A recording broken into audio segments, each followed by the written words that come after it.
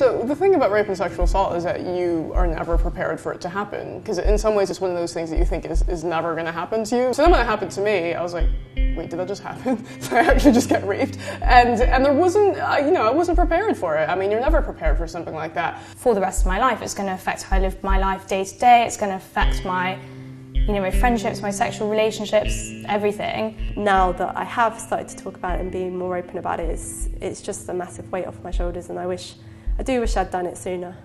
Look around on a crowded bus. There's probably 3, 4, 5 survivors of sexual violence standing around you.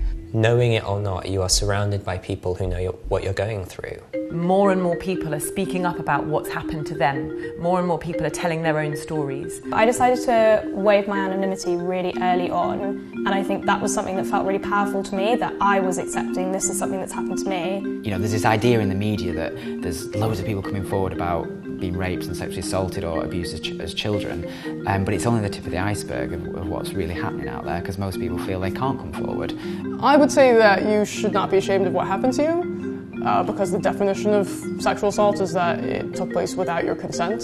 So unfortunately our society and maybe friends and family feel like we should be ashamed, and maybe we sometimes feel like we should be ashamed, but we shouldn't, because at the end of the day, somebody else chose to do this to you.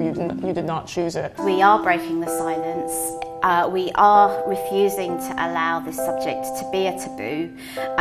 We are raising our hands and saying, me too.